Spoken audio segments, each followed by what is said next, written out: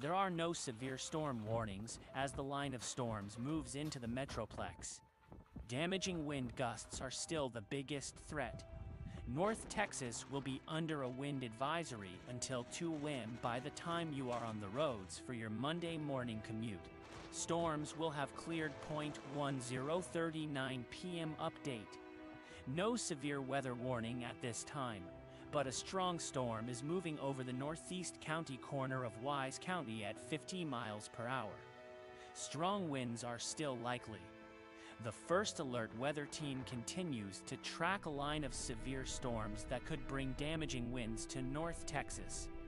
Between now and 11 p.m. storms will enter the northwest areas of North Texas, and we could see a few severe thunderstorm warnings.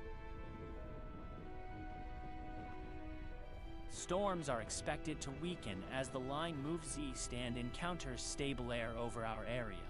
However, as the storms weaken, there is the potential for some damaging wind gusts. Between 11 p.m. to 2 a.m., the weakening storms will move through the 35 corridor, so don't be surprised if you hear some rumbles of thunder. The main threat we see right now is potentially damaging winds. A wind advisory is in effect until 2 a.m. for all of North Texas.